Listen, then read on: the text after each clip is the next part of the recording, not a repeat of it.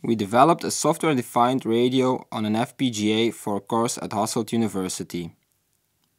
We implemented frequency modulation in a range from 87.5 to 108 MHz. The signals are processed digitally and outputted through the VGA connector. First, we connect the audio source to the FPGA.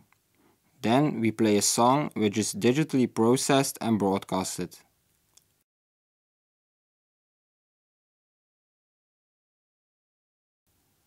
By pushing this button, we can change the frequency.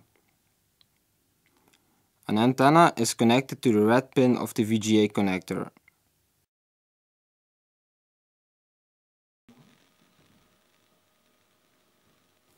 To receive this signal, we tune the radio to the 88 MHz channel.